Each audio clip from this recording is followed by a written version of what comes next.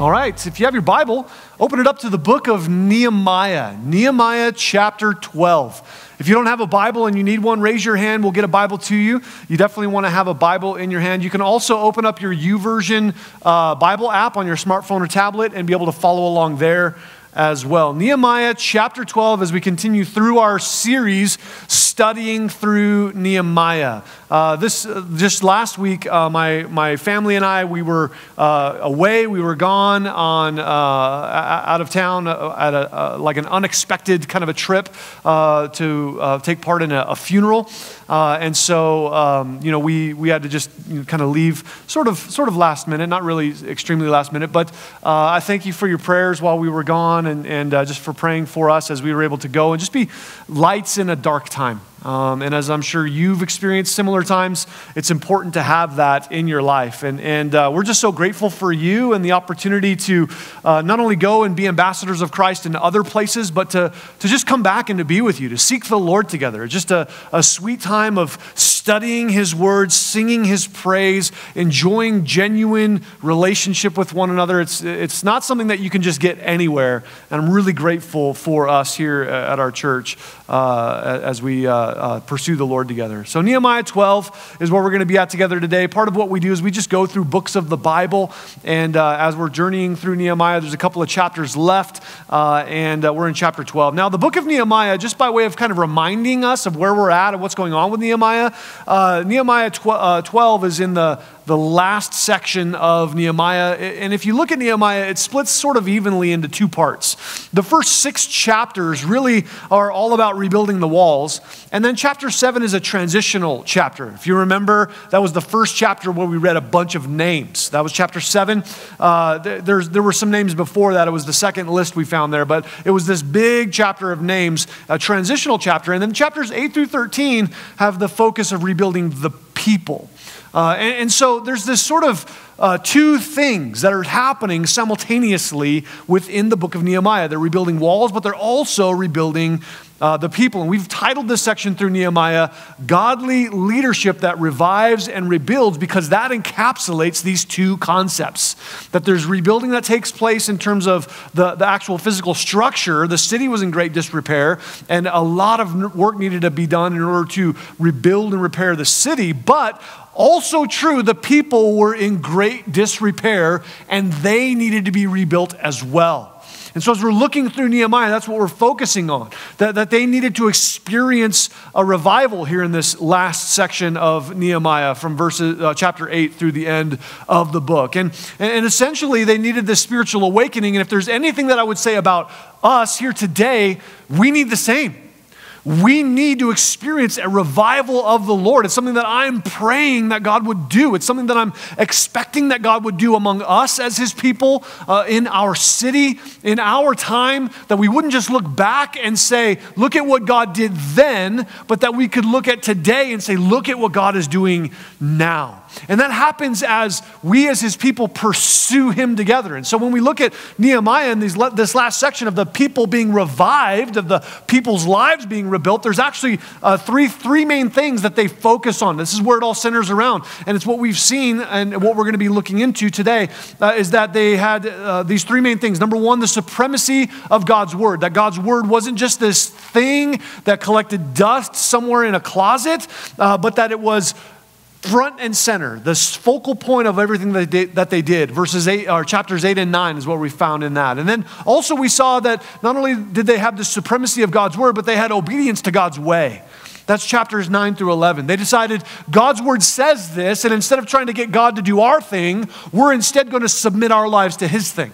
And so there's this supremacy of God's word, this obedience to God's way. And today in chapters 12 and 13, we're going to be going into this next piece, which is the necessity of God's worship. That God's worship is a necessity for us. Not that God needs it, but that we need to give it to Him. That God's not lacking something and we're coming to Him and He's just this arrogant God out in space saying, you need to come worship me because I need people to tell me how awesome I am and my self-esteem is pretty low. That's not God.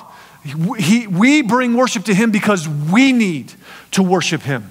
And that's what we're going to be looking at together today in chapter 12, is this big idea that we do not choose whether we will worship, We only choose who we will worship. That's the big idea over chapter 12 in Nehemiah. So let's pray, and then we'll jump in and break it down together. So let's pray to the Lord. Father, we thank you so much for today, God. We thank you for the opportunity to open your word together, and we pray that your name would be glorified in this place, that you would be exalted, that you would be seen as high and lifted up, and that we would simply draw near to you, because we know that in coming near to you, our lives are transformed. And God, that's desperately what we need.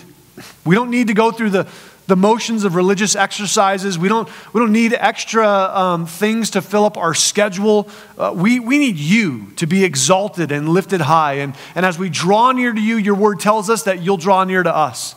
That you're so faithful to be ready, that you are already pursuing us. And if we would just turn to you, we would find ourselves in your presence. And so, God, we turn to you even now, saying, would you be here among us? Give us open hearts and open minds and desire to pursue you. We pray in Jesus' name. Amen. Amen. Today, as we look at Nehemiah 12, we're going to look at it in two parts. And we're going to do it piece by piece because it's a large section together today. There's 47 verses in Nehemiah 12. So we're going to do it in two parts. The first part, verses 1 through 26, a godly heritage. And then the second part, verses 27 through 47, a godly dedication. Now, we said that our big idea is that we don't choose whether we will worship, we choose who we will worship. That's just part of human design. Human design is that you've been created as a worshiper. Fish swim, prairie dogs dig holes, birds fly, cats are jerks, cows taste great, and people worship, right? That's just the way that it is.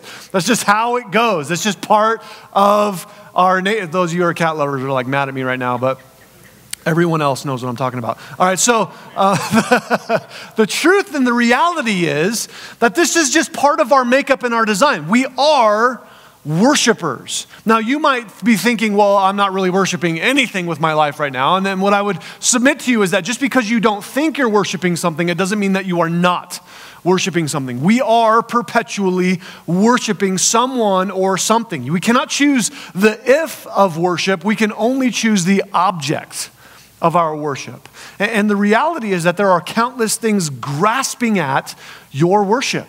Our world is filled with things that are countless things that are consistently and constantly grasping for our worship, looking to pull it in and take us off of the thing that matters. And of all of the things that there are to worship, there are only four categories of things that you can worship. Four categories of where all of this fits. And if you want a scripture reference for this, look at Ephesians chapter 2, verses 2. I don't know if I said 12. Ephesians 2, 2 through 5. We're in Nehemiah 12, so I don't know. Whatever. Ephesians 2, 2 through 5. Here are the four categories. The world, not the world like the planet. Well, I guess you could worship the planet too. That's part of it as well. But what I mean by that is the world system. That there's just a way that the world thinks, and it's anti-God. It's apart from the Lord. There's just something about that you can worship at the altar of the world. You can worship at the altar of your own flesh. That there's this thing within you that desires what God says is wrong, and you can worship at the altar of self. Whatever gratifies, glorifies me. There's also, you can worship at the altar of the devil. There's just satanic opposition pulling your attention away, and a lot of those altars are of the devil. But also the fourth category, and the category that I would submit to you is the only one worthy, is you can worship Jesus. You can also worship him. Those are the only four categories of things in terms of what we worship. Now, you've got to know this as we talk about the idea of worship today in Nehemiah chapter 12. You've got to know this thing before we jump into this, that worship is intimately connected to sacrifice. Worship is intimately connected to sacrifice. You will sacrifice for the things that you value. If you don't believe that, just take a look at your life. Just look at the things that you are willing to sacrifice for. You will give time for some things, and you'll give excuses or reasons why you can't do other things. Some of those things are good, and you need to push them out of life. But there are other things that you're willing to sacrifice for. You're willing to give things up in order to make these things a priority. And what I would submit to you is that those are indicators of where your worship is found. Where is the stuff that you are worshiping? It's either going to be Jesus or it's going to be a pagan false god. Those are the only options. The world, the flesh, and the devil, all of that is pagan false gods. And Jesus is the true and living God. There are three areas that you can look at to evaluate your life to reveal where your worship is at. And they're intertwined with one another. Your time. Where do I sacrifice my time? Where does it go? When it's time to sacrifice that time, what does it go to? My talent. What do I sacrifice with my talents? What do I do in order to give my talents away and my treasure? Where do I sacrifice with my treasure? And as you evaluate your life and you look at those things, it's easy to see exactly what we think is appropriate, what we think is where our worship should go. And so here, as we look at chapter 12, we're going to look at this idea of sacrifice and worship and how they're intertwined together. So let's look at that first piece together, verses 1 through 26, and see what's taking place here. As we look at this, essentially chapter 12 is a chapter that is all centered around a huge national worship service of dedicating Jerusalem and the finished walls. And at the heart of all of this is the connection between worship and sacrifice. Look at verse 1. It says this: "Now these are the priests and the Levites who came up with Zerubbabel, the son of Shealtiel, and Jeshua, Sariah, Jeremiah, Ezra, Amariah, Maluk, Hattush, Shechaniah, Rehum, Meremoth, Edo, Ginnathoi, Abijah, Mijamin, Maadiah, Bilgah, Shemaiah, Joarib, Jediah, Shalu, Amok, Hilkiah, and Jediah.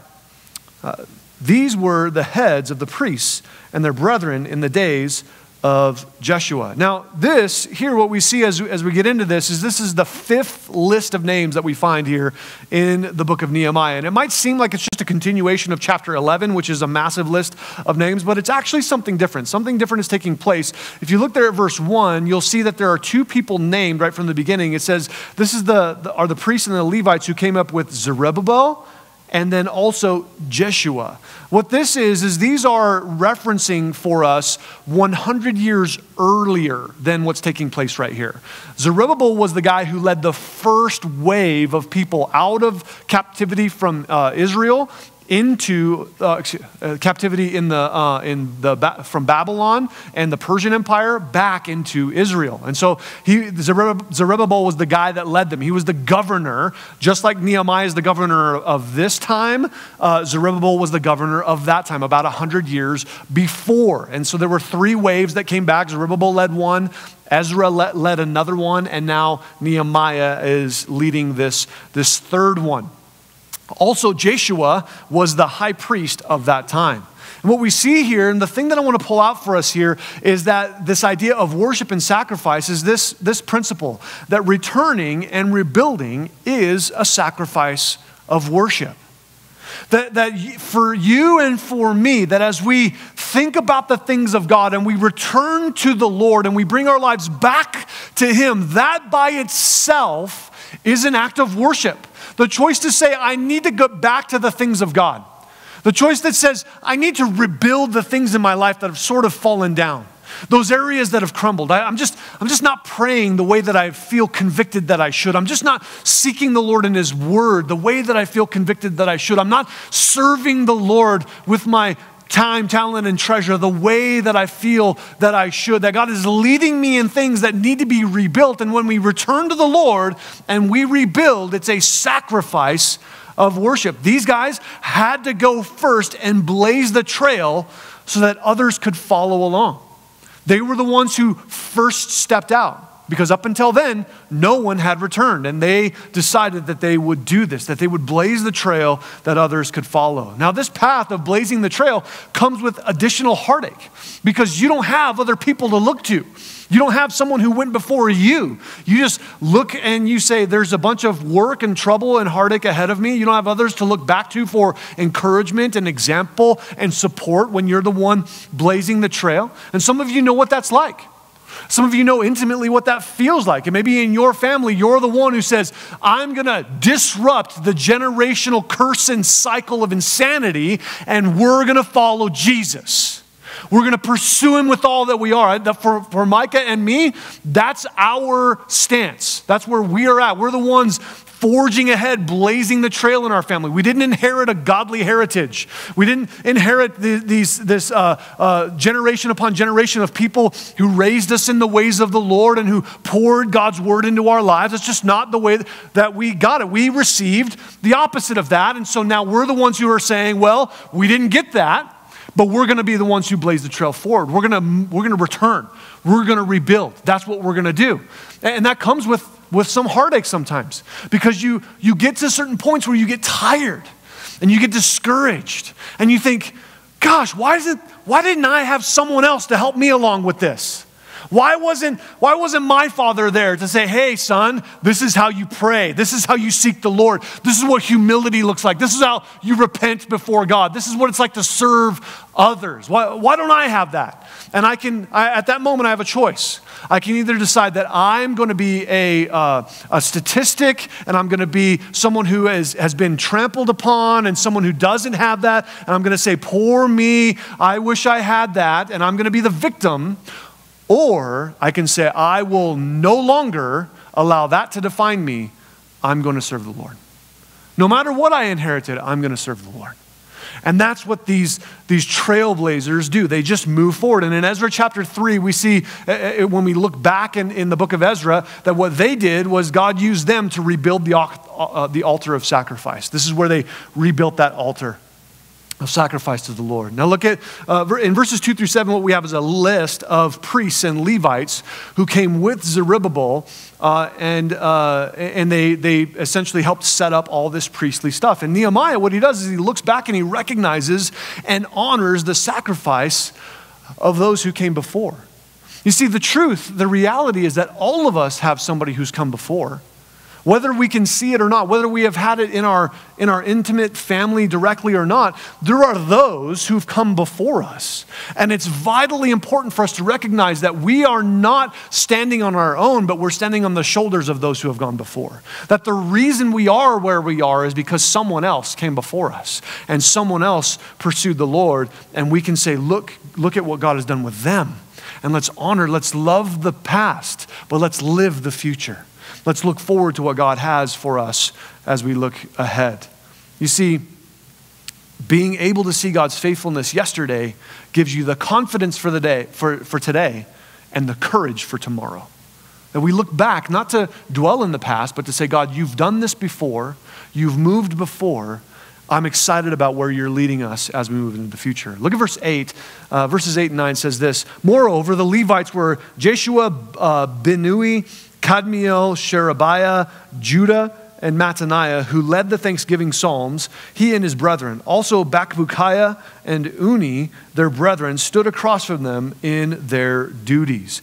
Here we also see that the Levites specifically led the people in something that they were doing, and it was the giving of thanks. That's specifically what they led the people in. They led the thanksgiving. That's because thanksgiving is a sacrifice of worship. That this is another principle of worship that we pull out. That gratitude has to do with where your attention is focused. That you can only be thankful if your attention is focused correctly. To give thanks, I must be willing to sacrifice my preferences and my expectations and see God's provision. It's kind of like this. You know, maybe you've had this in your family. Maybe this was you in your family, or maybe you're about to experience this in a couple of days. But you know, like when there's this insanity that takes place on Christmas morning, and there's like wrapping paper everywhere, and you know, there's all this stuff all around, and then you know, there's this kid that's got this massive pile of loot that they've gained from this day, right?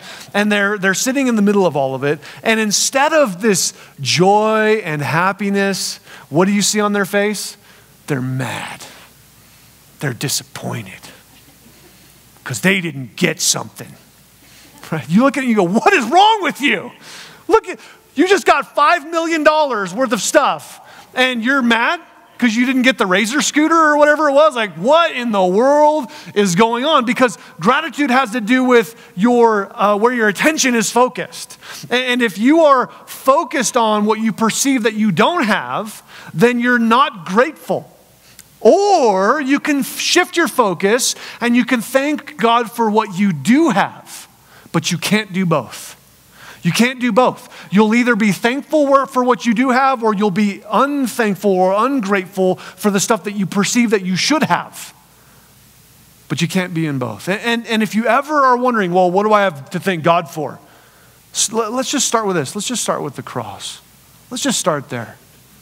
Start with the fact that Jesus was willing to put on flesh and die in your place to secure for you eternal salvation. When you start there, then you can be thankful for anything and everything else. Maybe even start being thankful for the stuff that you don't have that is bad. When you start listing those things, then it'll start to open your heart to the idea of thankfulness and gratitude. You ever wonder what God's will is for your life? I've wondered that. I love when the Bible tells me directly. Here's one of those verses, 1 Thessalonians 5:18. Be thankful in all circumstances, for this is God's will for you who belong to Christ Jesus. Be thankful when? When I feel like it, when things are going great, when I got the raise, when I got a new car, no. Even when things are bad, even when things are difficult, even when you're going through trial, even when you're going through painful situations, being thankful to God because it has to do with where your attention is focused. Is your attention focused on the stuff that you wish you should have, that you think you are owed, or is your attention on what God has graciously gifted you with? You see, God's will for you is gratitude because it has little to do with what you have or don't have and has everything to do with your heart. An ungrateful, entitled heart is not cured. It's never cured by getting more stuff. You can't cure an ungrateful heart by getting more stuff. The only way that an ungrateful heart is cured is by starting to give thanks.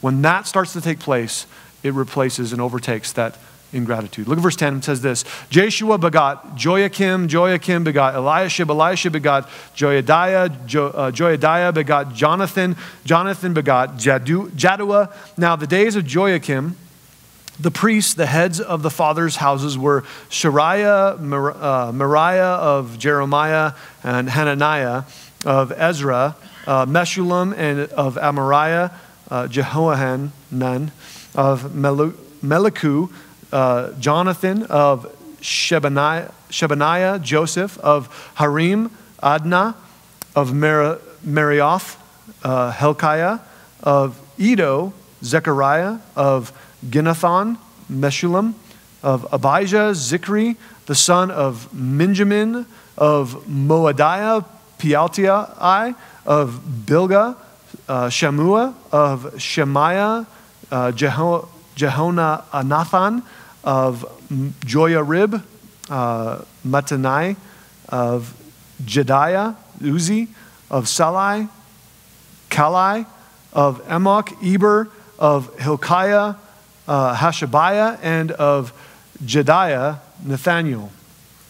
During the reign of Darius the Persian, a record was also kept of the Levites and priests who had been heads of their fathers' houses in the days of Eliashib, Joadiah, Johanan, and Jaddua, the sons of Levi, the heads of the fathers' houses, until the days of Johanan, the son of Eliashib, were written in the book of the Chronicles. And the heads of the Levites were Hashabiah, Sherebiah, and Jeshua, the son of Kadmiel, with their brothers across from them, to praise and give thanks, group alternating with group, according to the command of David, the man of God. Mattaniah, Bakbukiah, Obadiah, Meshullam, Talmon, and Akub were gatekeepers, keeping watch at the storerooms of the gates. These lived in the days of Joachim, the sons of Jeshua, the son of Jozadak, in the days of Nehemiah the governor, and of Ezra the priest, the scribe. Okay, this section, what we see here in verses 10 through 26 is that now we're getting to today, right? In the days of Nehemiah. We're going from the days of Zerubbabel, and we're trailing it all the way through to today. They're tracing their lineage from the days of Zerubbabel and Jeshua to the days of Ezra, who's the priest and scribe, Nehemiah, the governor, and Jaddua, who is the high priest at that time. Now, in verse 22, what we see is that God preserves his people and their records all the way through verse 22 through Darius, however you want to say that, the Persian.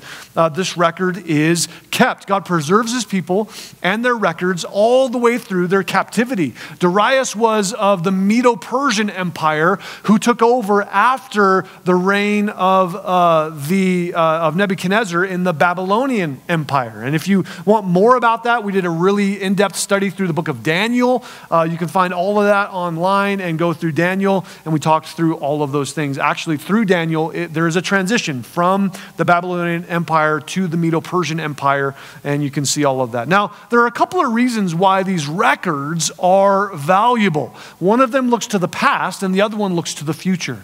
As we see this, the records are valuable because, one, especially with these Levites and these priests, this is how they proved themselves to be qualified for the job.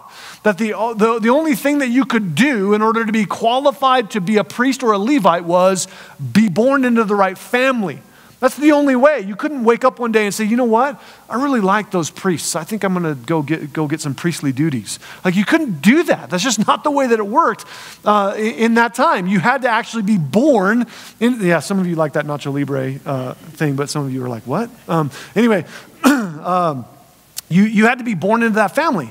And in that, when you're born into that family, you had to be able to prove your lineage going back to your dad and his dad and his dad and his dad, all the way back into this tribe of Levi. That's why they're called the Levitical priests, because it was from the tribe of Levi. That's why they're the Levites. And in this, so they had to be able to do that. Also, secondly, not only were they looking backward, but also it's to trace a record from Adam, our first parents in the Garden of Eden, to Abraham, the father of the faith, to David, to Jesus. That's the point of these genealogies, is to trace all of that as well. So one looks back and the other one looks ahead. In fact, when you open your New Testament, the very first book of the New Testament, the book of Matthew, begins with a genealogy, because that's the point. It's to get us to Jesus, because he's the one that matters above all. He's the one who is exalted above all. He's the one that's the whole point.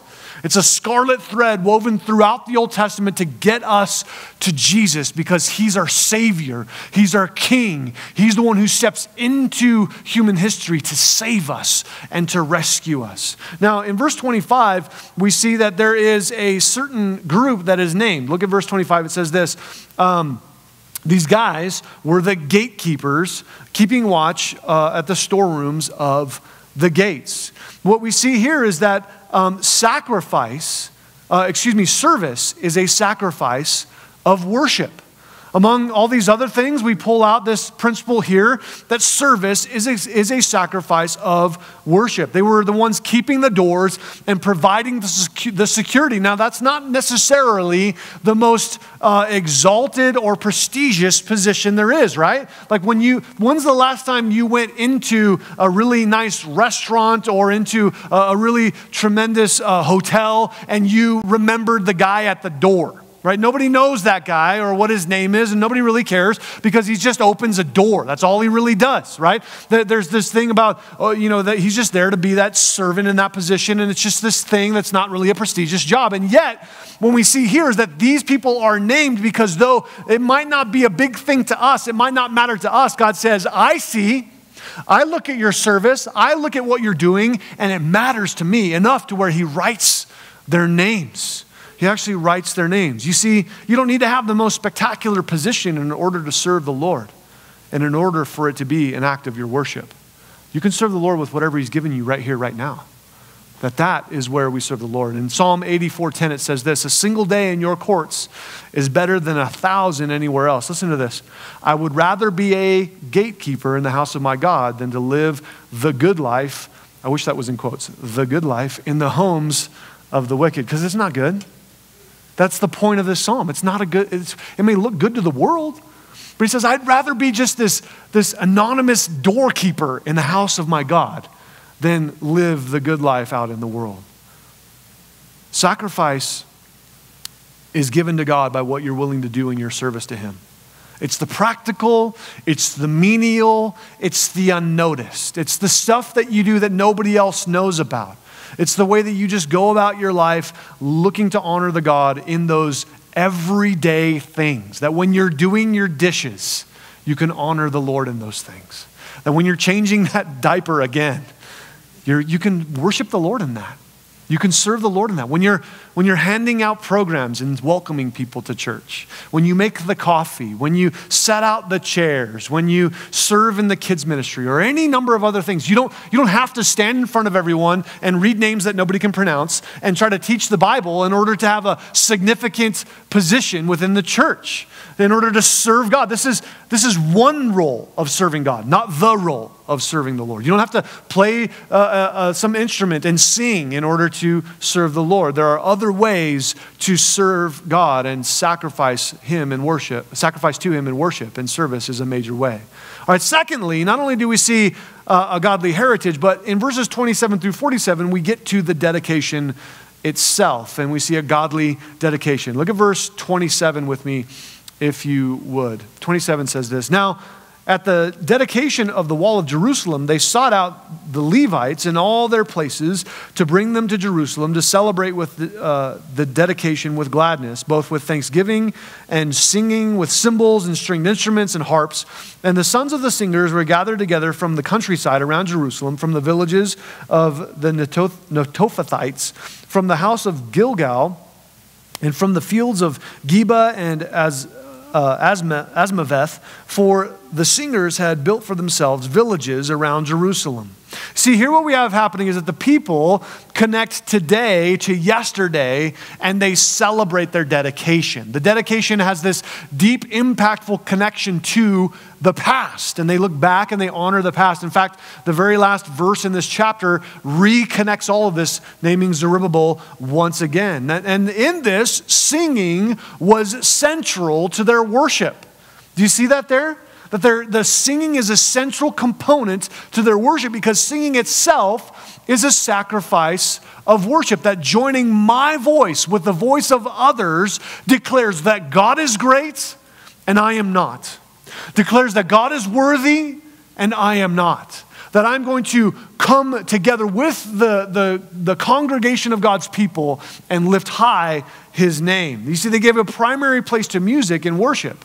They appointed musicians. They made instruments for them. They even, as we see here and we've seen before, they even paid the salary of the musicians so that they could live and serve the Lord in this way, because they saw that music was a vital aspect to their worship. It wasn't a side issue. It wasn't just this thing that they did just because it was, kind of a nice idea. It was a central, vital component to worshiping God, which is why we give large place to music here at the church. It's not because I think that you need to be entertained, or that you need to hear somebody sing some nice songs, or because we just really feel like it helps people to set the mood or whatever. It's not that. It's because we're not here to sing songs for you. We're here to sing songs for the Lord. We're here to bring glory to His name, and music is a primary way that can happen. Psalm 100 verses 1 and 2 says this: Shout with joy to the Lord, all the earth. Worship the Lord with gladness. Come before Him singing with joy.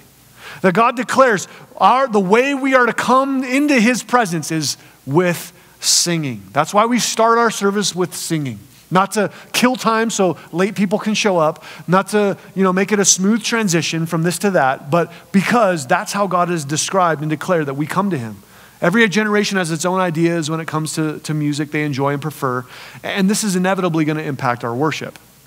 That there's just preferences that we have about music and the way it should go. And even from church to church, not just generationally, but the church over there might have a different preference in terms of how they do music. And over there, they might have a different preference in how they do music. And here we have a preference in the kinds of songs that we sing and all those kinds of things. And that's all good. There's nothing wrong with it. But we've got to be careful about that because our preferences can lead us into snobbery and into the wrong kind of an attitude. Here's how Ed Taylor says it. If you're not careful, your preferences will make you a critic instead of a worshiper. You'll start to say things like, oh, they missed that note. I don't really like that song. Yeah, okay, it talks about Jesus and how awesome he is, but I just don't like the melody just isn't that great, or I don't like it, or, oh man, I wish they would do this way, or gosh, I hate when they add this to it, or whatever. If you're not careful, your preferences will lead you into criticism instead of worshiping the Lord. You see, we sing because Jesus is worthy, not because of how we feel. That's why we sing to the Lord, because he is worthy of it. Now, there's a couple things I just want to point out to you about this singing. One, it was in the section above this, but notice it says there in verse 24 that they alternated group with group. So there was kind of this responsive type of singing going on where they would sing one part and then the other group would sing another part and they would kind of go back and forth, almost like an echo kind of a thing. That's one of the things that they did in terms of their style and what they did there. Also, something to think about it here is that the men were the ones leading in the worship. All these Levites, they're all dudes. Those are, in case you didn't know, those are all man names. They're the ones who are the Levites singing. They're all men.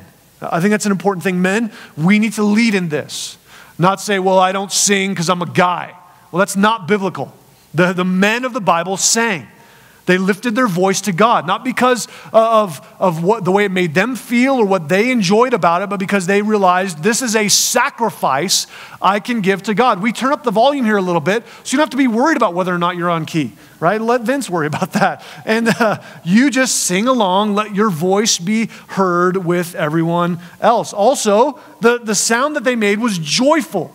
That's another thing that we notice about this. Also, it included instruments, right? There are some people who are like, the only way God likes music is if it's just our voices, and so if there's instruments, it's evil. Well, what do you got to say? There's like cymbals here, right? Those are, I guess it's an instrument. But they had other instruments. Later on, we'll see they had instruments from David, those kind of things. Also, everybody participated, and we'll see in verse 43, it was loud. It was loud. And so there's just some things to note about the way that they were singing to the Lord. Look at verse 28. Not only do we see that the idea of singing is a sacrifice of worship, but also the gathering was a sacrifice of worship. Look at what it says there. And the sons of the singers gathered together from the countryside around Jerusalem. So they gathered everybody. And this was something that they were calling the nation to, but these are the singers specifically, and they're gathering them together. And what I would like to point out about that is that they made an effort to show up. That they made gathering together a priority, and that was a sacrifice of their worship, that they made their participation a priority. And so too it is with you and with me, that instead of having an excuse to miss the gathering for worship, their gathering was the excuse to miss out on other things. They didn't say, well, I can't make it to this service together today because I've got this other thing happening. They said, no, I have this gathering of God's people to go to, and so I can't do this other stuff. I have to do this. I'm going to make this the priority. Hebrews 10:25 says, and let us not neglect our meeting together as some people do, but encourage one another, especially now that the day of his return is drawing near. You see, when your priorities are in line, then everything else comes after Jesus and your involvement in worshiping with God's people. One of the things just to let you know, as talking about in the beginning how we were gone last week, I just want to let you know that every time we're gone, my family and I are out of town, we always go to church somewhere. We're always found among God's people. We don't just say, oh, we're out of town, I guess we can skip out on being at church. No, we don't miss church, like ever. We're those weird people who are just always at church. And even when we're gone, We're still among God's people worshiping his name because gathering is a sacrifice of worship. Look at verse 30. Then the priests and the Levites purified themselves and purified the people, the gates, and the wall. Now here what we see is that the priests, we see that they purified themselves, the people, the gates, the wall. They go through this purification process, and so what they would do is they would get this water, and they would have to do some certain things to it in order to make it purified. The way they purified themselves was with the ashes of a red heifer, and then they would sort of baptize themselves in these baths, and then they'd walk out saying these certain prayers, and it's kind of this thing that they went through in order to do that. But the thing that I wanted to point out with this is that in connection with the idea of worship is that purity is a sacrifice of worship.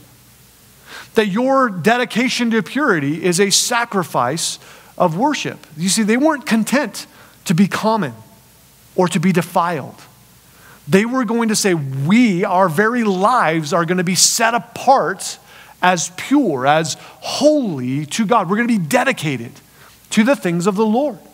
And so too it is with us, that the time we spend sacrificing at the altars of our own sinful nature, our own sinful desires, or satanic temptation, or worldly pleasure, they make our souls filthy. All the time we spend on those things, it defiles us. It brings filth into our lives. And we need to be cleansed. We need to be purified. And there's only one way to scrub your soul clean. It's the blood of Jesus. It's the only way for your soul to be cleansed. It's not doing enough good things to outweigh the bad things. It's not taking a really hot shower. It's not, trying to give enough money or adopt enough rescue puppies. It's not going to do it. You've got to only come to the blood of Jesus as your means of scrubbing your soul clean. 1 John 1:9 says it like this, but if we confess our sins to him, he is faithful and just to do two things, forgive us of our sins and cleanse us from all wickedness. That when you bring your sin to Jesus and you recognize that it's an offense to him, whether or not you think it's wrong is beside the point. He does.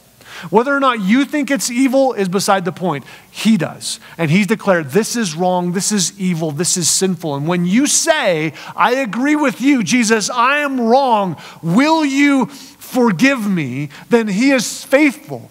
He is just. He is right to bring you the forgiveness that your soul needs. And he goes further to cleanse you of all unrighteousness. What an amazing thing Jesus is able to do. What a miraculous thing that he alone is able to do. Stop carrying around your guilt and your shame. Stop carrying around your sin. Bring it to Jesus.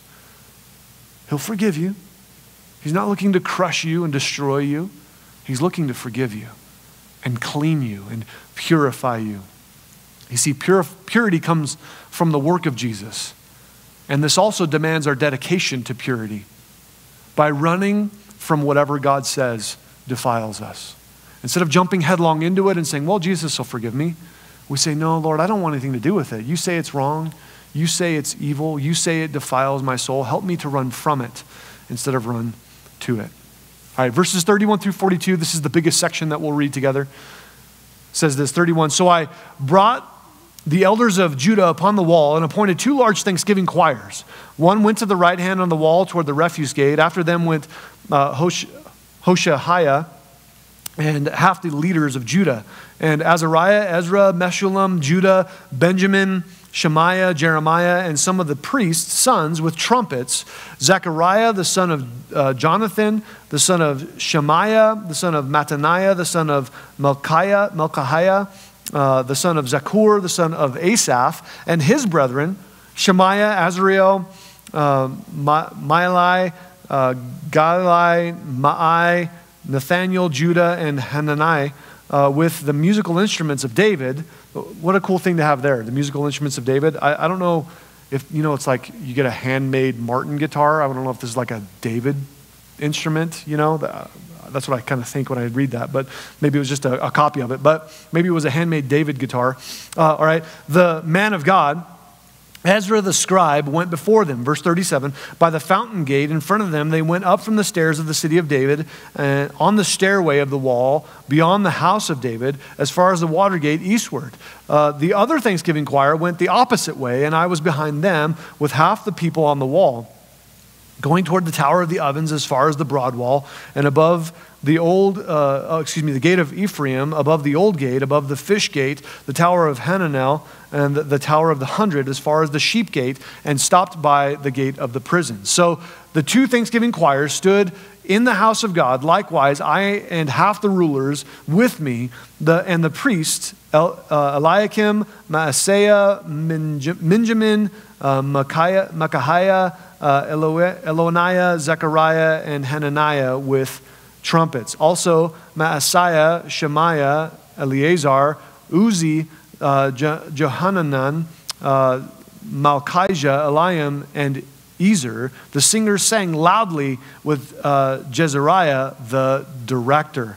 Now, in this, what we see is that they're gathering together, and that there's these two thanksgiving choirs that are put together, and they're all orchestrated in terms of what they do. One choir, one large group goes one direction up on the walls of the city, another group goes another direction up on the walls of the city, and then they walk around and they meet in the temple area, and they're all singing, and all of this is orchestrated together with, at the very end, you see there, Jezariah is the director. And so one of the things that I see in this, as we see that in the very beginning of it, verse 31, so I brought the leaders of Judah up on the wall. All of this is organized together in order to pursue the Lord. That organized leadership is a sacrifice of worship. And that's what they're doing together today.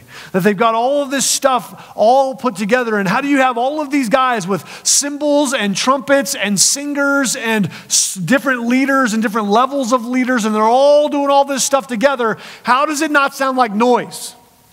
Organized leadership. The difference between noise and music has to do with organization. If it's brought together, if it's led well, if it's organized properly, then it's going to be worship instead of just noise. Now, notice that something I think is really great about this is that the wall that was once mocked as not being able to hold up a fox. Do you remember that from chapter 4? That Tobiah said, just mocking them, if a fox jumps on your wall, it's going to crumble and fall down. They go, oh yeah? And they take hundreds of people and march them on the walls and sing and play instruments, and it's shaking stuff. And they're like, the walls are strong because our God is strong, and he made us possible to do all of this. Such a cool thing taking place here. Now in this, as we see all of this come together with all this organization put all together, one of the things I want to point out is that critical thinking and purposeful organization and detailed planning honor the Lord. These are things that are good.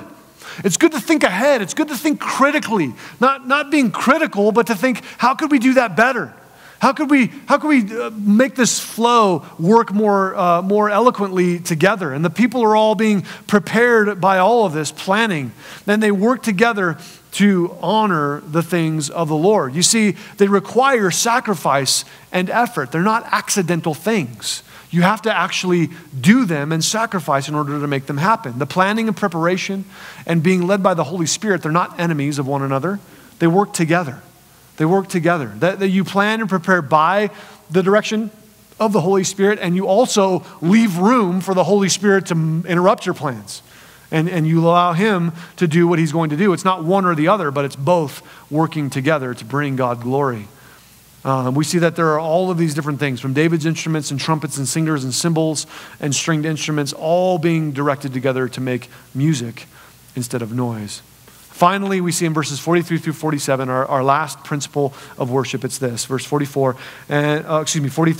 Also that day they offered great sacrifices and rejoiced, for God had made them rejoice with great joy. I love the way it says that. God made them rejoice with great joy.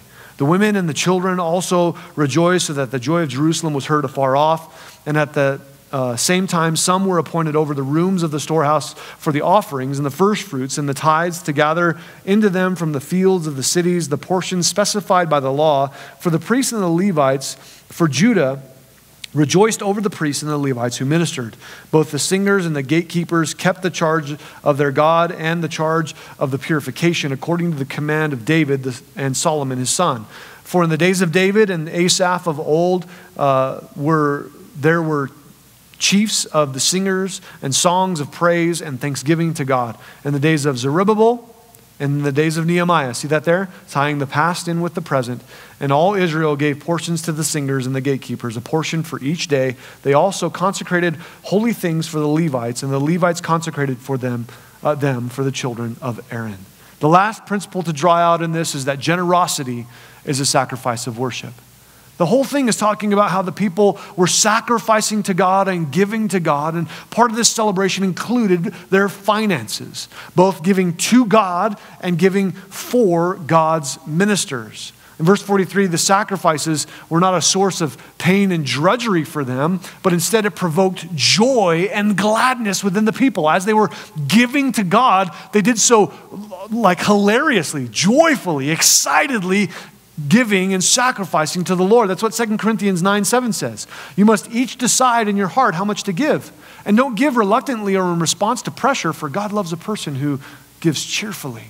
That's not this obligation or drudgery or, gosh, I've got to give to God. Well, if that's your attitude, then just keep it. The Lord doesn't need it.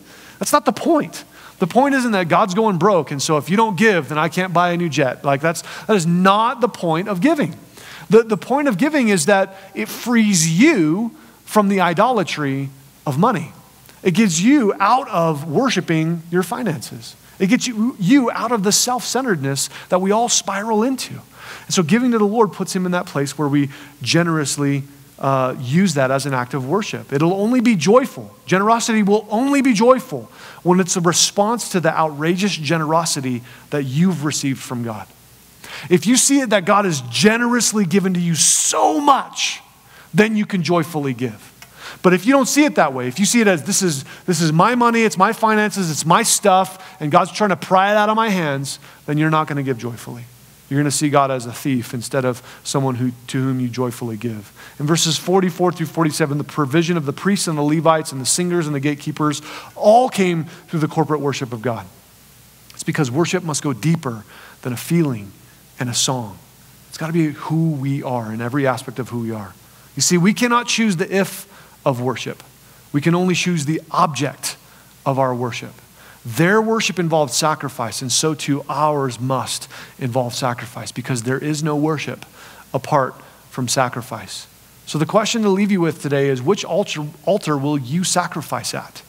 Where will you bring your sacrifice? Will you sacrifice with your worship to the world? Will you sacrifice with your worship to your sinful flesh, your selfishness? Will you sacrifice at the altar of demons, satanic places? Or will your sacrifice and your worship be given to Jesus? You see, what you choose to sacrifice for proves what you value. And if you don't purposefully select to sacrifice to Jesus, you will be sacrificing to something else, a false pagan god, and only Jesus is worthy of your worship. Will you worship him? Will you honor him? Will you glorify him? That starts with dedicating your life to him. And so if you haven't done that, today's the day to do it. Today's the day to give your life to Jesus. Or maybe you've wandered away from him, and today's the day to come back to him, to return to him. So I just want to encourage you to start there. Start with giving your heart wholly and completely to Jesus, because he alone is worthy. And let worship flow out of your life. Let's pray. Father, we thank you for your word today. We thank you for the opportunity to study it together, to understand what it is that you have to say, and we pray that you would help us to worship you. That we wouldn't exclude sacrifice from our worship, but that we would see that it's a vital and intricate part of how we worship you. And so God, help us to worship you in sacrifice, to praise you with every aspect of our lives. And Lord, convict us of those areas where we hold ourselves back or we don't give ourselves completely and entirely to you, and show us how we can step faithfully into sacrificing for you and serving you with our whole hearts for our whole lives. We pray together in Jesus' name. Amen.